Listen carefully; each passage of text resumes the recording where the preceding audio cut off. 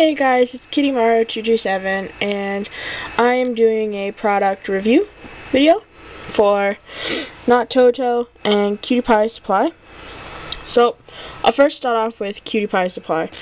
They're from Etsy, and I ordered 50 keychains from them, and the order came pretty fast. The only thing that I wasn't too pleased about was that I didn't get a tracking number with it. So I was kind of worried that my product wasn't going to come, but it did, and they're awesome.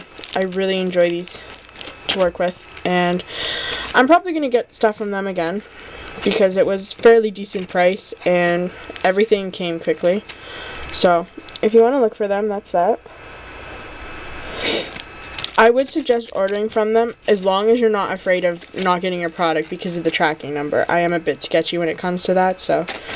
And then on to Nottoto.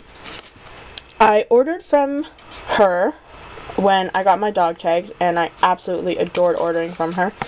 She's really nice and very pleasant to work with, helped me with anything that I needed help with, and I ordered jump rings from her. And I was only supposed to get 100, but she sent 10 extra, and she sent me extras in the bag. And I'll show you them.